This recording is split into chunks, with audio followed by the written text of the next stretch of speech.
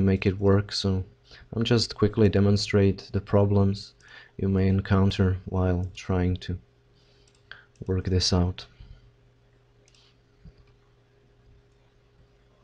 So I'm gonna import my model. It's a free model of a helicopter. It's nothing fancy. Often when you have a free model you have to work on it, or be able to work on it to make it work a little bit. So here we got the helicopter, and one way to animate the rotor would be duplicate all. Just switch off everything that's not the rotor in one copy of the model.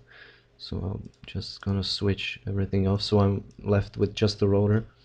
Put it on group 2, and here on group 1 I'm gonna hide the rotor.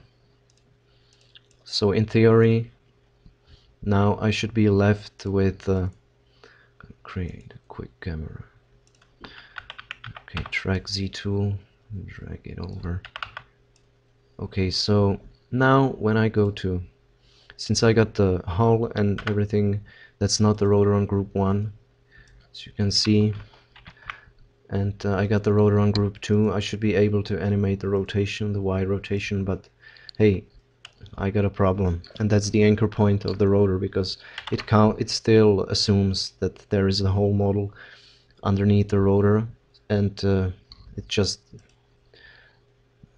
anchor point is just not correct. So I can go into element, and since the anchor point is ticked to be in model center, I can try bottom, but it won't work. It's just to show you what it does. So it does all kinds of things you don't want. So you're gonna have to work this a little bit in 3D Max, and this is how you do it. Now the idea is to break the helicopter into pieces, not exactly, but to make my rotor element separate, and this counts for both rotors, but I'm going to be showing this only for the main rotor.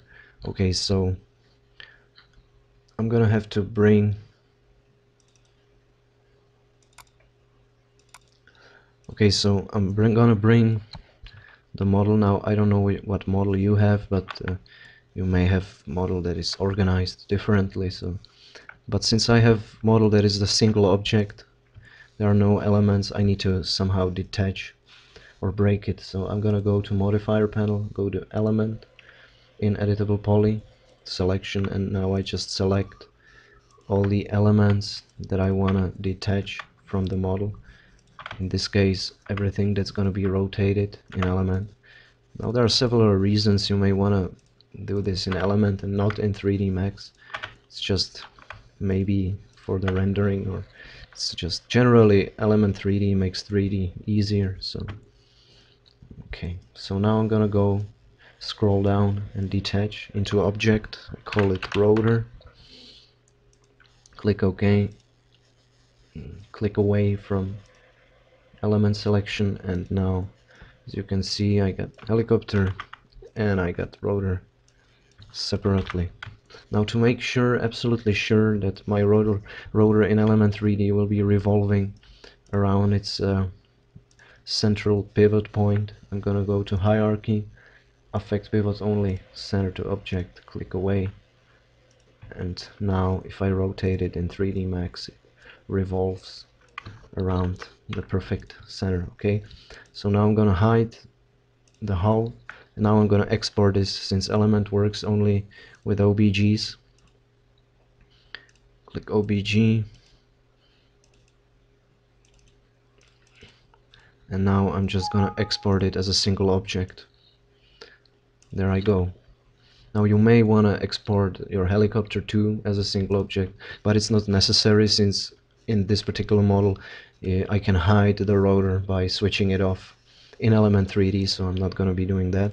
Now jump back into element 3D, I'm going to go to scene setup, back again, switch off the rotor, so I'm just left here with my hull. I'm not going to be covering texturing, obviously. You can search other tutorials for that. So I'm going to import my rotor.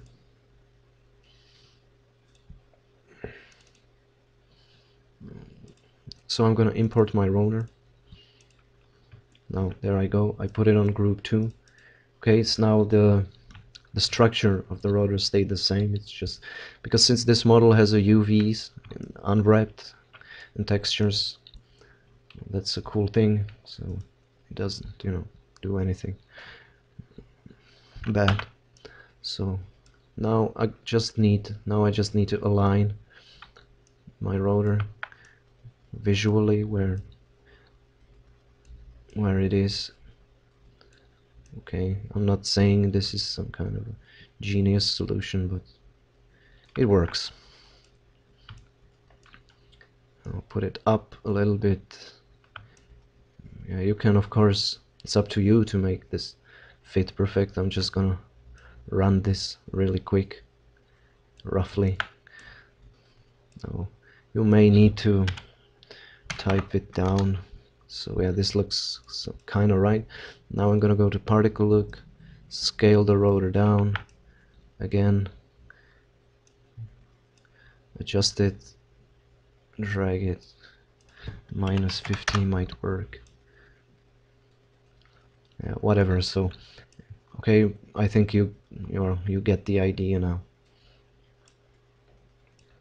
And now I can just animate it. It's that easy. I just click Alt Y-axis star time star, maybe 450 might work, and there you go.